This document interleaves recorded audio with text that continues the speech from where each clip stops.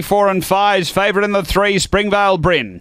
Away, missing the kick, Julie's Love down near the rail. Springvale Bryn out sweetly.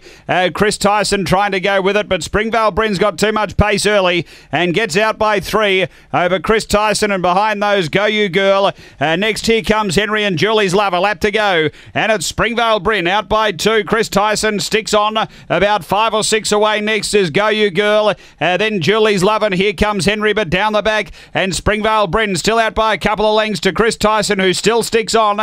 5 or 6 away, Go You Girl, and then came Julie's Love, and here comes Henry, but up to the turn, and Springvale Bryn out by 3 or 4 now over Chris Tyson. Go You Girl a chance of second, but Springvale Bryn went on to win. Go You Girl does grab second, Chris Tyson third, and then here comes Henry, and Julie's Love is back at the tail. The time here, it's 43 and 24. After running of race number 3, numbers are 3, 4 and 3rd. Number 2, we await 4th. Number 3, the winner, Springvale Bryn. Gavin Harris, a Brindle Bitch, December 2013, Oaks Road, Little Looper. Number 3, Gavin Harris, the owner trainer. 2nd to 4, Go You Girl, Sharon Gray.